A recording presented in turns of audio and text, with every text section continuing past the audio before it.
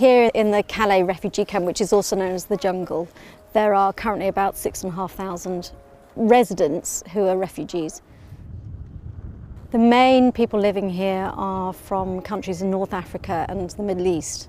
People have travelled from situations of persecution or conflict. This camp isn't actually a formally set up camp. It's mostly been built by refugees themselves with the support of volunteers. And it's a motley collection of tents and shelters that have been hand-built. You wouldn't imagine a place like this in northern France.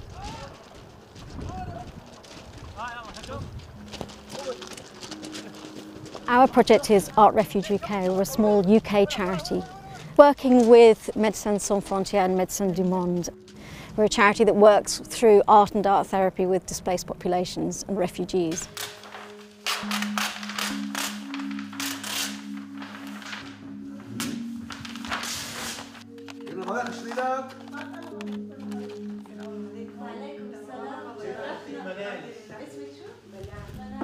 I'm Jess, I'm an art therapist with Art Refuge UK here in Calais. I think it's really useful for them to be able to start through an art making process or a material.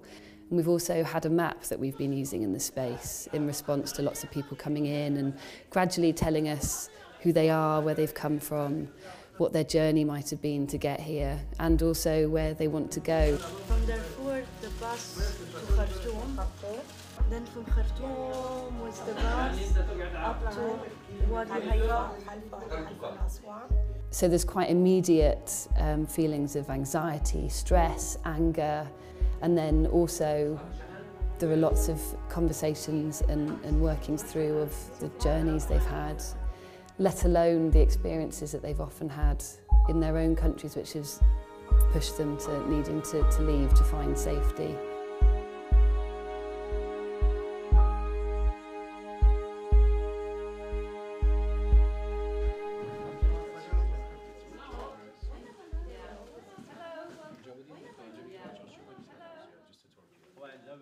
How long has he been staying in Calais then? 5 months. 5 months. I had a very good life in Iran. I had a good job, but I encountered political problems. I paid smugglers and I traveled with their help. So far, I have paid 25,000 euros in smugglers' fees.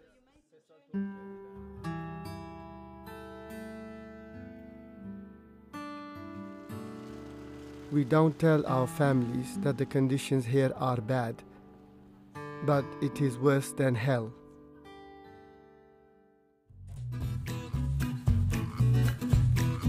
I kind of draw a face and then add the almond-shaped velvet eyes, and then I draw the nose, and then I go, did I make the nose too big? And then I check back with the photos and go, no, her nose definitely is that big. And then I add the hair. I'd get a big fat black brush pen to get a load of hair in there, draw the hair, go, did I make the hair too big? Check the photos, go, no, the hair's definitely that big. Add a bit more. That's the general way I draw Rosa Luxemburg. Make her really small and then put all the other people in around the top of the frame, as they probably would have been.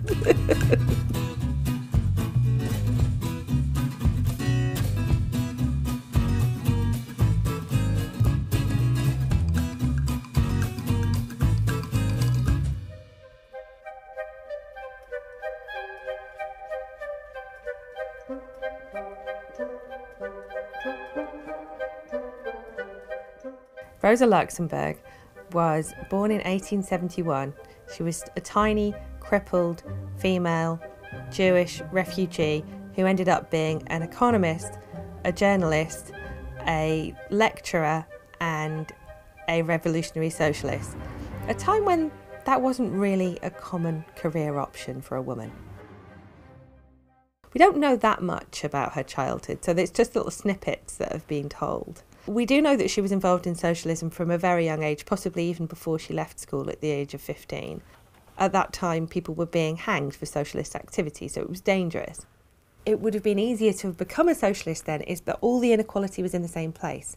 You'd have your super, super rich people travelling around in carriages, and then you have all the workers who are literally dying of overwork and literally starving to death. And it's happening in the same town, it's happening in the same city. This is a quote that I've got from Orwell, a paraphrase from Orwell. Of course, the poor don't feel things the same way that we do. We should suffer dreadfully if we had to live like that, but they really don't mind. And her friend's going, quite so. Now, Rosa here is looking a bit murderous and she's got a knife out. I'm not sure what she's going to do next. But in fact, she's taking a quote that she really said, she really wrote. I don't think she wrote it in a school desk. I want to burden the conscience of the affluent with all the suffering and all the hidden bitter tears.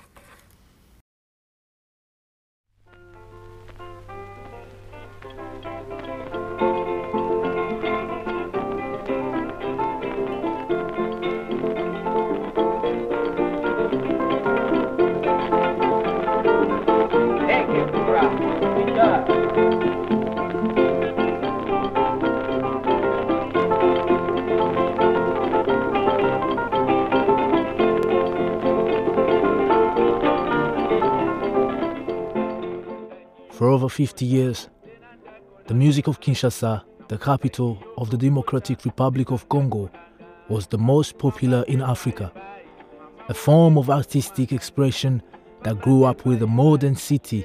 It was cosmopolitan in its influences and based on Cuban son, a style of music enjoying global popularity in the 1930s and 40s.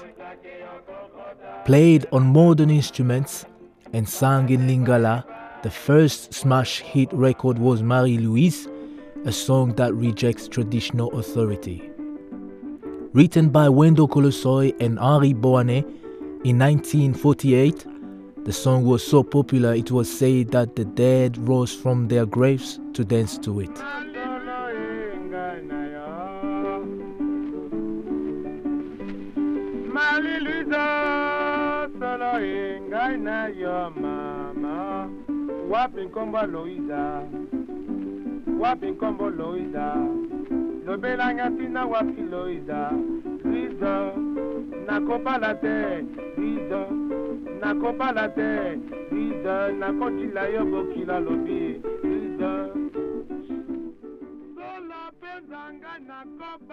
While the lyrics of Congolese music appear to be about love, their context is often political.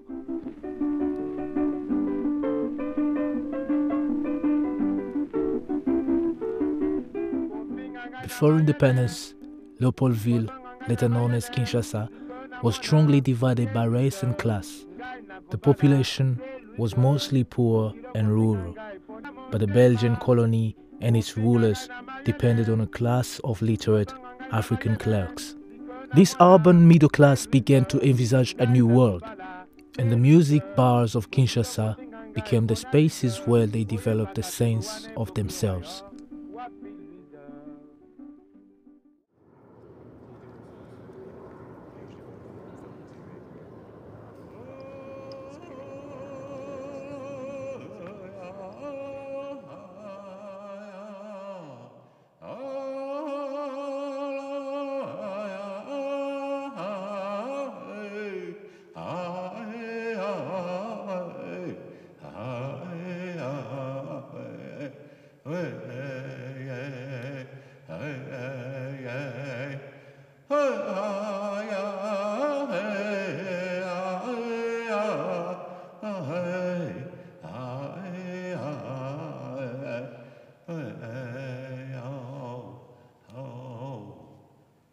139 years ago, my great-great-grandfather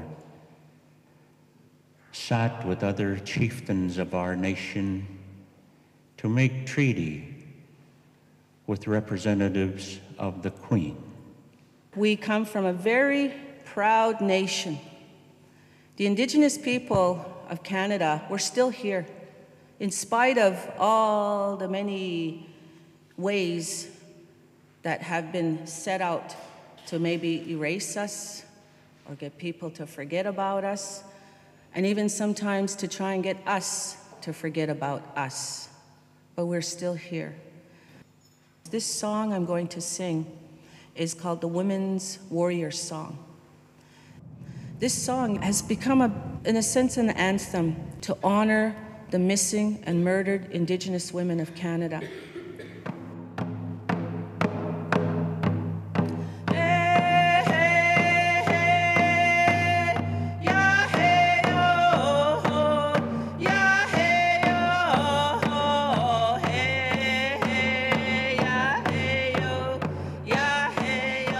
I am a second-generation survivor of the Grand Holocaust in the Second World War. I found people that are survivors of the largest Holocaust ever, and a kind of Holocaust that nobody wants to talk about. That was the American Holocaust.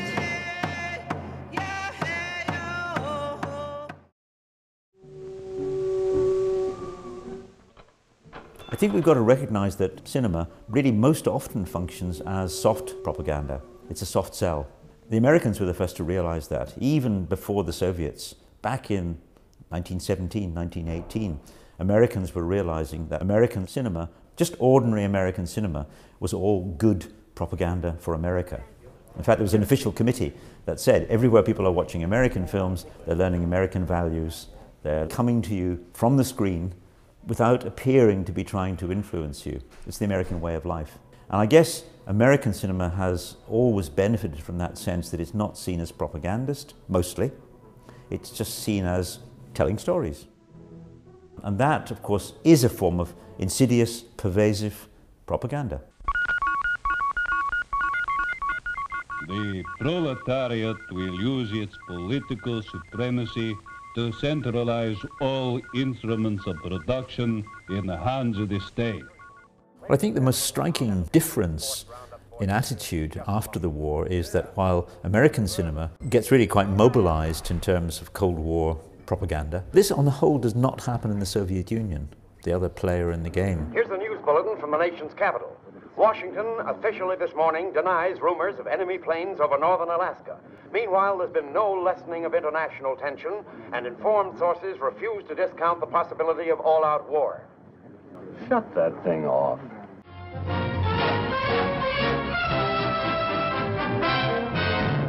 The space race was something which we had already seen in fiction. We already knew the stories from way back in the 19th century even, and certainly in the early 20th century.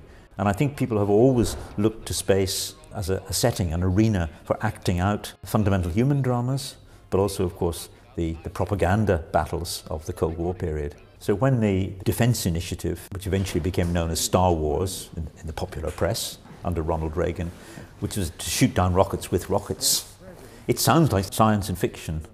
And there were serious doubts on many people's part about whether it was realistic, feasible. It sounded good. You could do animations on television.